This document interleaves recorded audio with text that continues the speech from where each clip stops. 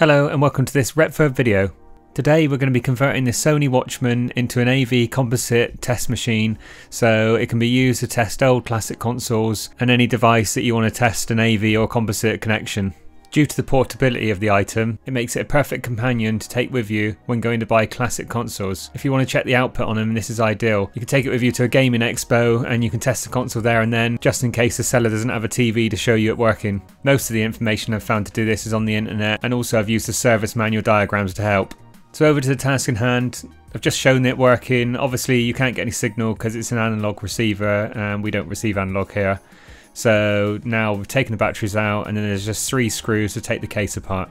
Now that the 3 screws are removed, you can lift the back of the cover off and you can see the circuit boards. Here I'm just trying to look to see where I can put an additional switch in, which we'll come to later. So now we need to remove this single screw and then we need to get the soldering iron out and then unsolder it. It's soldered to the board halfway down. This needs to be removed so we can lift it up and get to the bits we need to. First of all, we just need to remove this plug so we can separate the 2 circuit boards. And now to unsolder this small section. Just carefully bend it back and then the areas that need to be worked on can be exposed. This will need to be refitted afterwards, so just go carefully, don't snap it off. We now need to lift 2 pins on this chip, number 13 and number 18. So I'm going to do number 18 first. So if you're counting from where I'm looking at the top right of the picture, that's number 13, and then you work across to the left and you'll get to number 18. So if you're looking at the screen now, number 13 is the top right on the chip. So rather stupidly I decided to use my Milwaukee soldering iron on this, which is way too bulky for doing something like this. It was more over me being lazy than anything. I just couldn't bother to get the other one out. But ideally you want something smaller, a bit more delicate to do some of the smaller soldering tasks than this. I did manage to do it with it, but it wasn't ideal. So here I'm just getting the AV wires prepped to fit. You'll see that I prep all 3 of them, but I don't need 3. I realised afterwards I only needed 1 audio connection and 1 video connection. So I will remove the red one, but you'll see me putting it in to start with, but I'll take it out after. So now that the cables are all prepped, I'm now going to remove the old cord off of the Watchman. This used to serve as the aerial for the TV. I'm then going to feed the new cables through that gap and then use that as an outlet for the cables.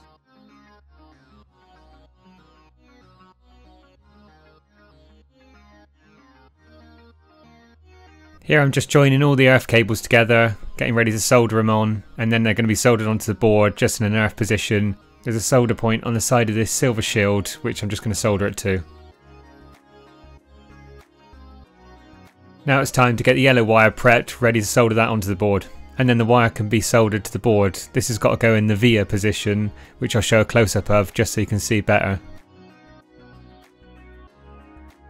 So you can see here where I'm pointing at, the area is very small that it's got to be soldered to.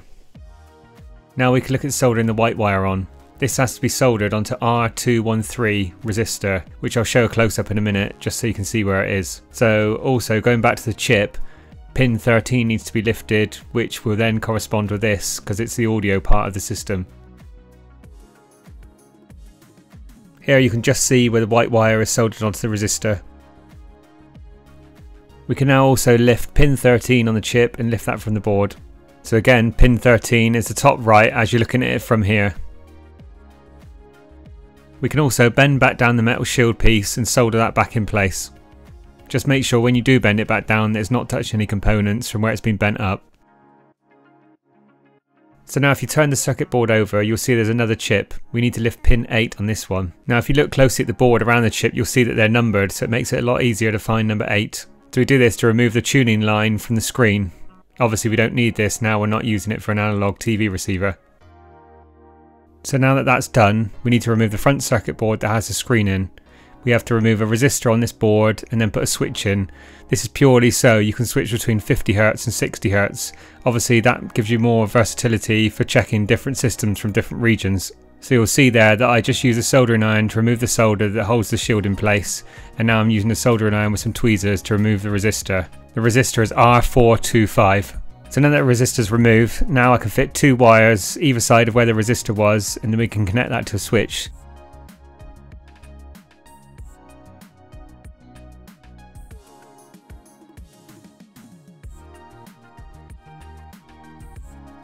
The wires can be routed to the side of the circuit panel and it needs to come out behind. I'm going to be putting the switch on the rear plastic part so it can be switched on and off easily. I can then put the metal shield back on and solder that in place. So it's at this point I realise I don't need the red wire, so I'm just going to remove that now. So at this point now we can start putting the parts back together. So the first thing we need to do is put the circuit boards back in.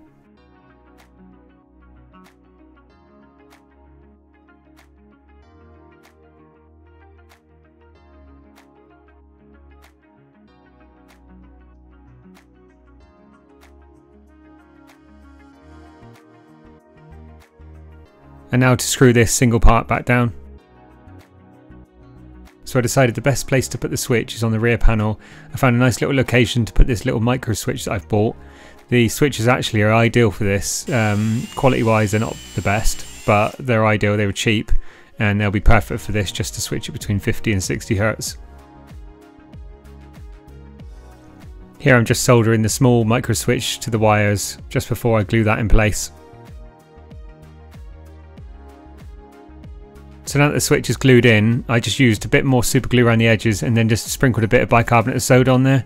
This just makes the super glue off quicker and it adds a nice hard bond around the surfaces. The cable clamp and grommet can now go back on the rear shell.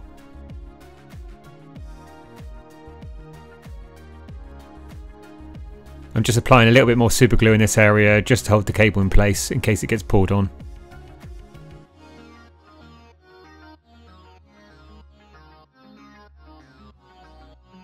And now both the shells can be put back together and screwed down.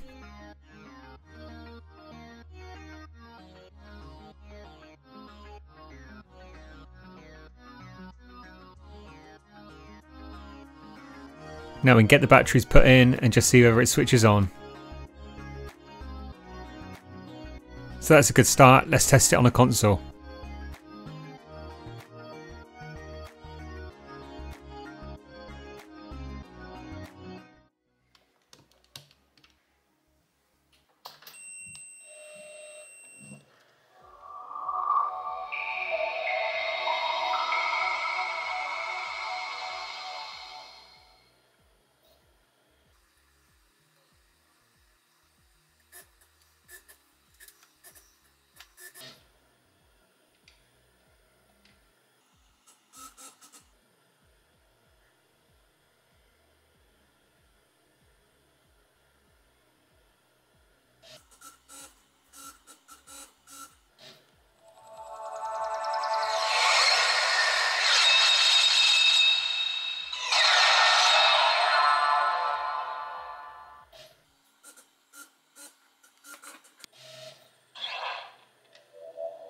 This game of tag is boring.